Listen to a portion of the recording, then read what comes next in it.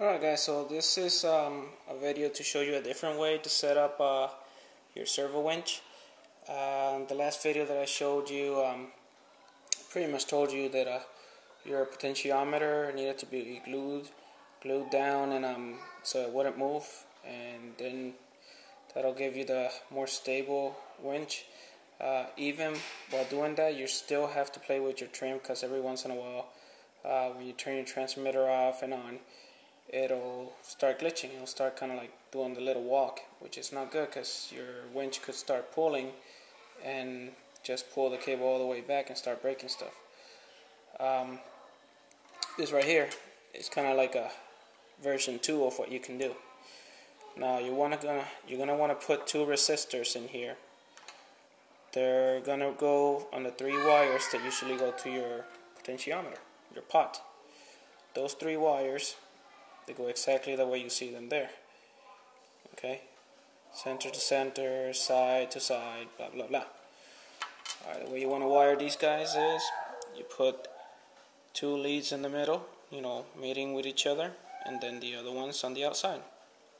Pretty straightforward, nothing fancy about it. Resistance numbers.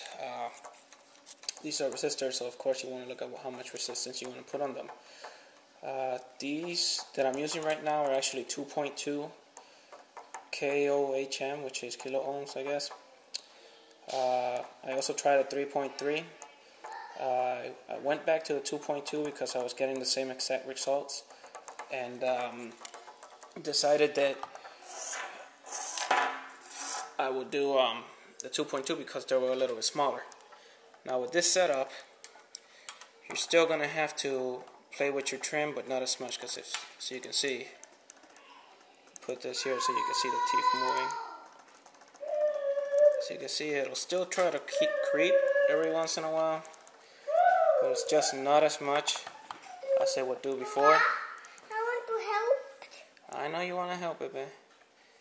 Let me just finish this. Okay. Okay, so Okay. like I said, 2 positive sides of doing it this way is, first one, of course, is going to take less space. You can get rid of your potentiometer. If you want to use your winch to where you cut some of the servo off so you don't have that big of a unit. If you want to put the shaft through the middle like I did with my other servo to do the transmission for the sumo crawler, and actually put the reel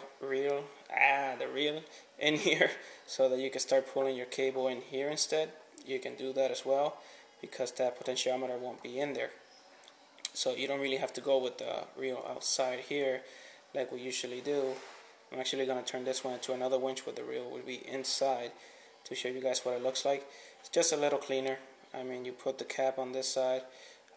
This you can always route somewhere else. Thinking about just putting it on top of the servo. But like I said, it's just a cleaner look. You'll have the wire coming into here, the body of the servo, not sticking out there.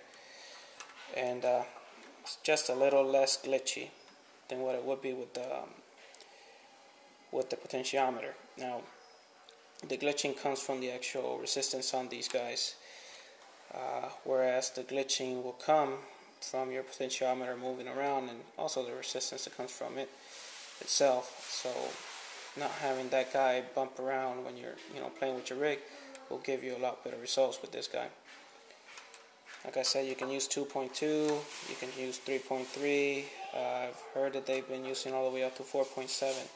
The issue with going so high is because they have more resistance in there. Your actual board has to work a little bit harder because it's consuming more power to actually use those guys. So like I said, I try to go with the lowest I could, so I would use as little power as possible to do its function. So I went with 2.2 kilo ohms. So that's pretty much it.